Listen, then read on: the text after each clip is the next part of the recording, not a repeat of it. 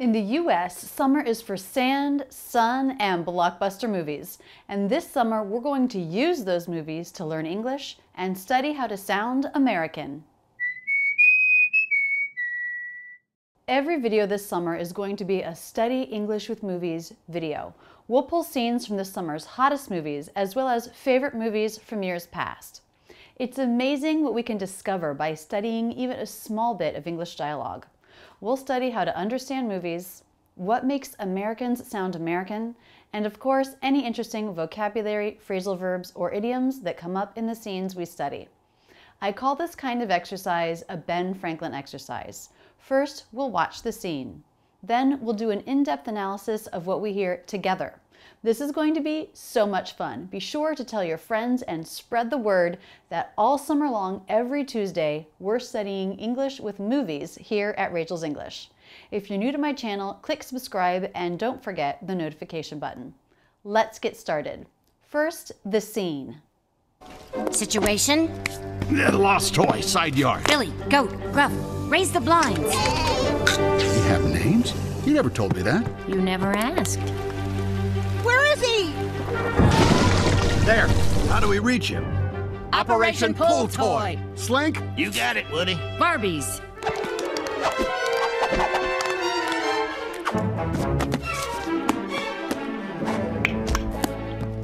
Go!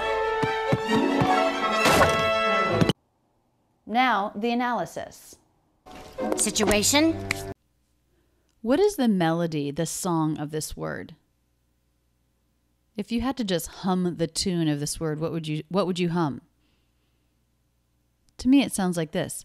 Very clearly, it goes up at the end. Situation. What does that mean at the end that it goes up? That means it's a question. She's asking for information. She's like, what's going on? Situation?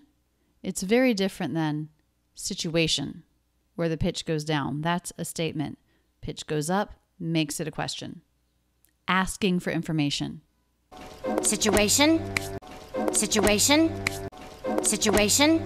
The lost toy, side yard. Lost toy, side yard. Okay, so he has a little bit of in his voice because he's pulling himself up. But it's two little sentences put together into one thought group. Let's look at how he links everything together. First, the word lost and the word toy. The lost toy. The lost toy. The lost toy. Lost toy. He links them together with a single letter T, a true T. Any word that begins with a T that is a stressed word is going to be a true T. Toy, toy, toy. The exception is if it's in a TR cluster, then it might be CH, like the word train. But if it's just T, not in a cluster, it is going to be a true T if it starts a stressed word or syllable. Lost toy. Link those together with a single T. Try that. Lost toy. The lost toy. The lost toy.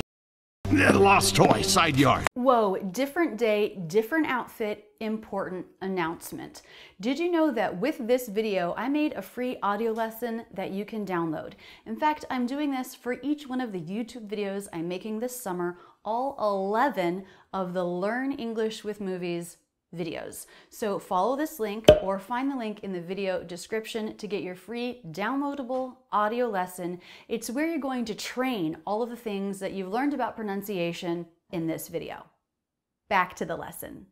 Lost toy, side yard. Okay, so no break. I put a period there, but there was no break. The oi diphthong goes right into the S, side yard. And the D goes right into Y. So there's no release of the D. If he did release it, it would sound like this. Side yard, side yard, side yard. But it's not that clear. It's side yard. So my tongue is in position for the D. I do vibrate the vocal cords. It's a voiced sound, side yard.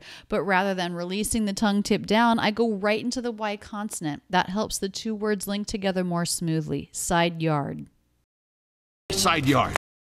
Side yard. Side yard. And the final D I don't even really hear. So I would also say it's no release. I think he does voice it, side yard. It's just that it's a subtle sound and she starts speaking, the music starts, so we sort of lose it. But just know this is a common pronunciation for D, especially when it links into another consonant, is that we don't release it. Side yard, side yard, side yard. Side yard. Side yard. Side yard. If we were linking into a word that began with a vowel or diphthong, it would sound more released. Like if I was going to say the words side of together, it would sound like this. Side of. Riv, riv, riv. Then the tongue is coming down. It is releasing into the vowel. But here, we go right from the voiced D into the next consonant. Side yard. Side yard. Side yard. Billy, goat, gruff. Okay, so she calls her 3 sheep. And each of them is its own little thought group of a stressed single syllable. What is the melody of that stressed syllable? Actually, I need to correct myself. It's not single. Billy is a 2-syllable word. Okay, but what is the shape of stress? Billy, goat, gruff. Billy, goat, gruff. Billy, goat, gruff. Billy, goat, gruff. It's up, down. That is the shape of stress. Billy, goat, gruff. And actually, I love that we have an opportunity here to talk about the fact that this word is 2 syllables, this word is 1, this one is 1, but they still all have the same shape because the second unstressed syllable here just falls into the same line of pitch. Billy. There's no skip, there's no change. I just change syllables as my voice continues to smoothly come down. Goat. Stop T. Gruff. So it's this little up-down shape that makes a stressed syllable. And the unstressed syllable in Billy just falls into that same line. Really smoothly connected.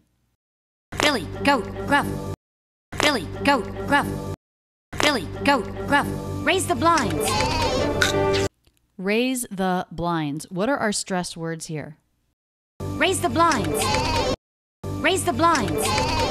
Raise the blinds. Raise the blinds. Raise and blinds, both stressed, the word the unstressed, but does connect in smoothly. So raise goes up, and as it comes down, we get the word the at the bottom before the voice goes back up for blinds.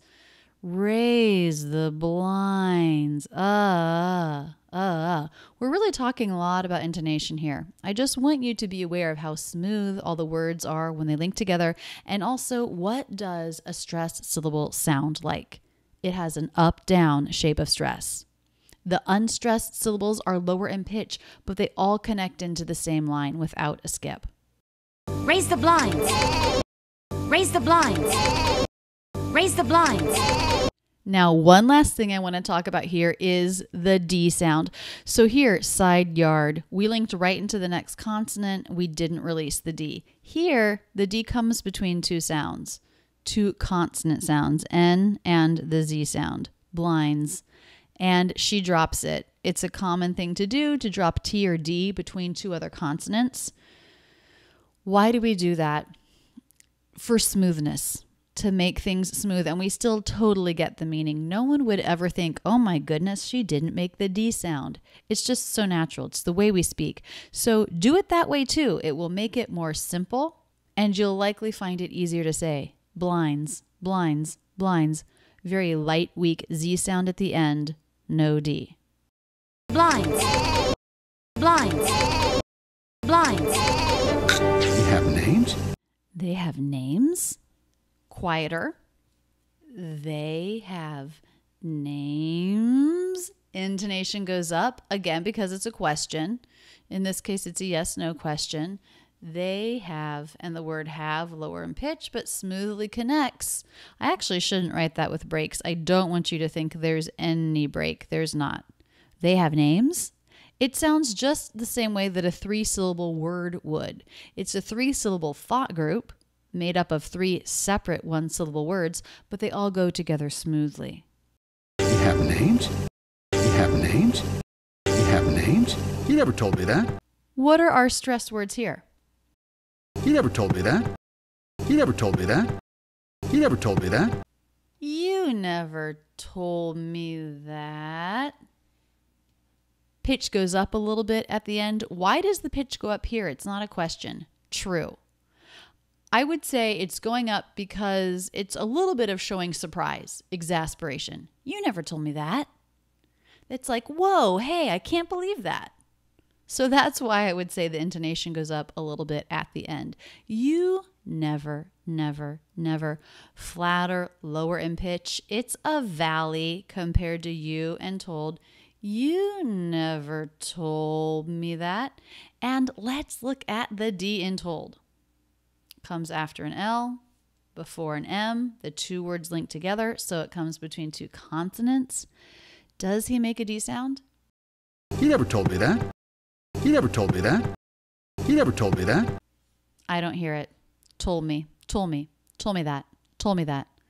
I believe it is dropped. When you study how Americans speak, you see how often we simplify things. And it's still clear because it's our habit. Everyone's on the same page with these simplifications. But wow, if you really tried to precisely and fully make every sound in American English, you can see how it would be so hard to do it and sound smooth and sound fluent. And so that is why we really need to study what Americans do, because you probably weren't taught this in school.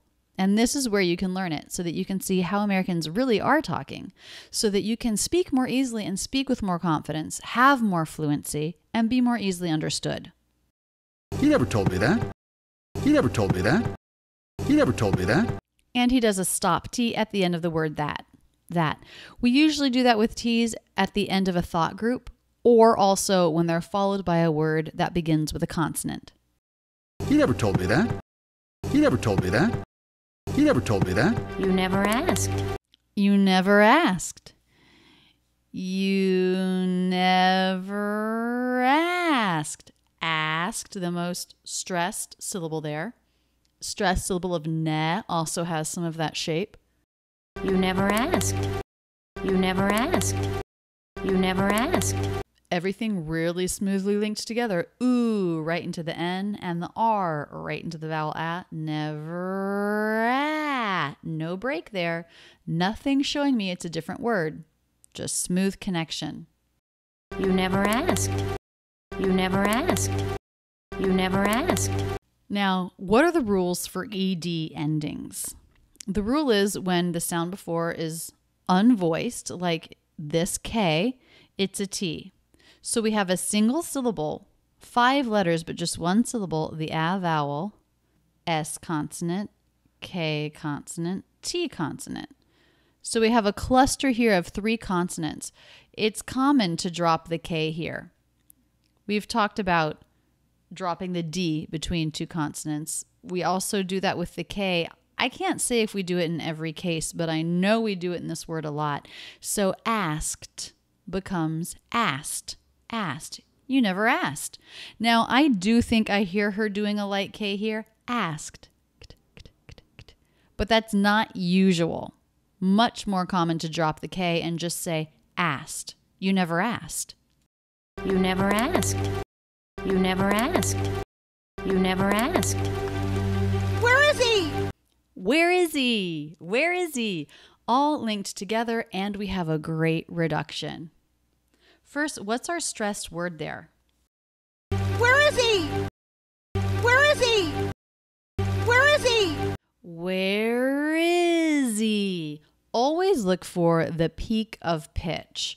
So here it's the word is. Someone is missing. They want to know his location. Where is he?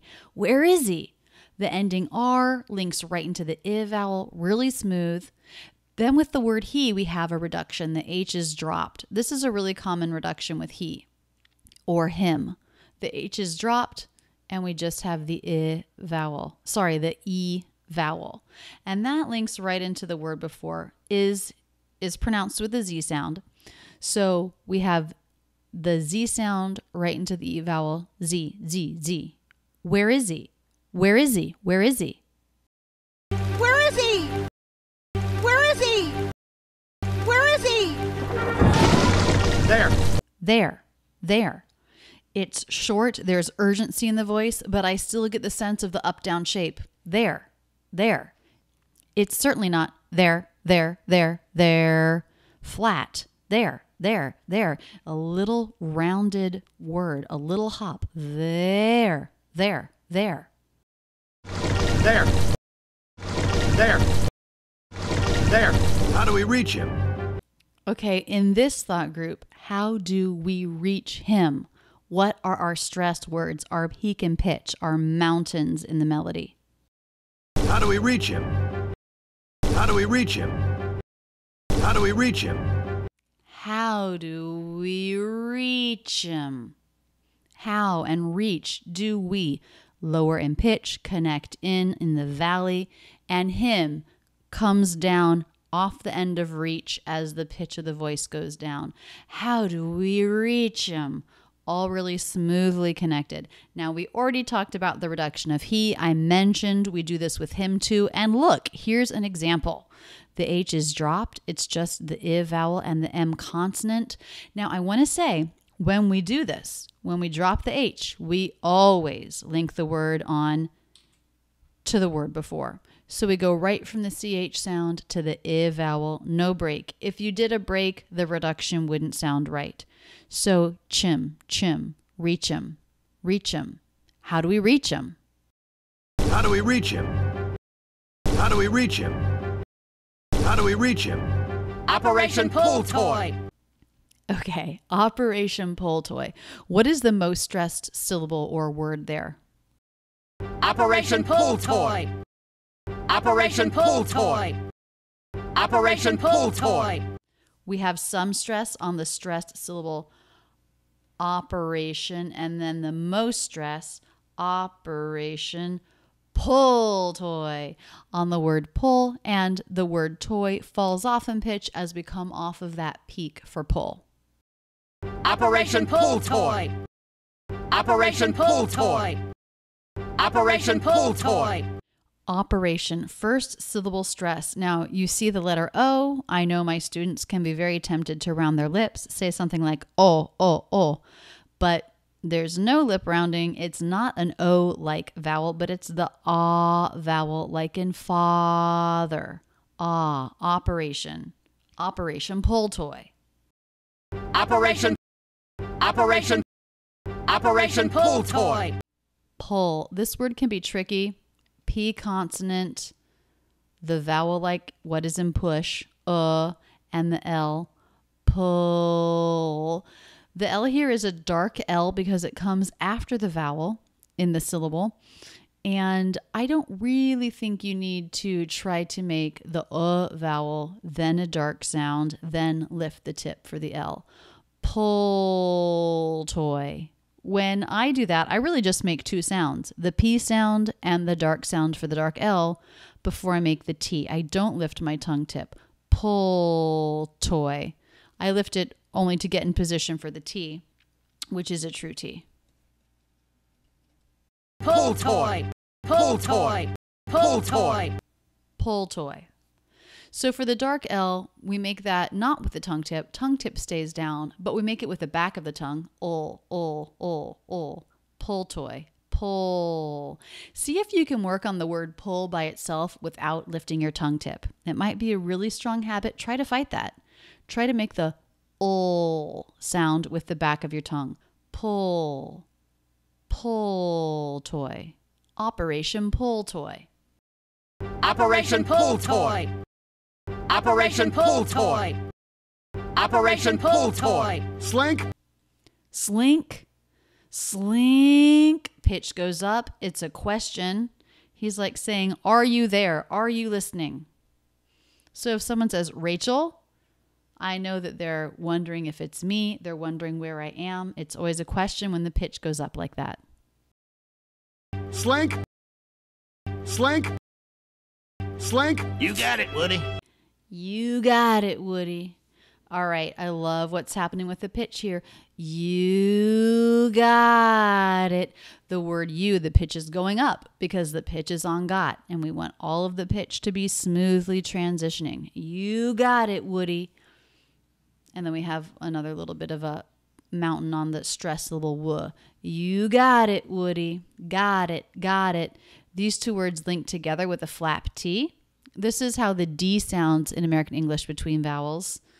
And we link two words with a flap T, or we make a T a flap T when it comes between two vowel sounds. Now here, the T is followed by a consonant. That's going to be a stop T. You got it. It's not it with a released T, but it's it with a stop T. My tongue goes into position, or I cut off the air with my vocal cords. It, and that's a stop. You got it, Woody. You got it, Woody. You got it, Woody.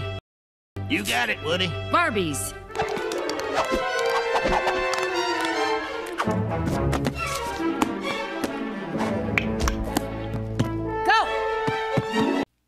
Barbies. Barbies. The up-down shape again. It's a single thought group. It's two syllables. The first syllable is stressed and the second syllable falls into the intonation as the voice goes down. Barbies. Now, this is different than slink, where the intonation went up. He was like, are you there? Are you paying attention? She's not asking anything. She is commanding. Barbies. So pitch goes down. It's a statement. Barbies. Go.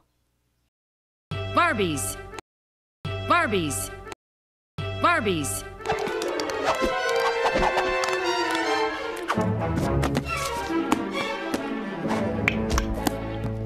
Go.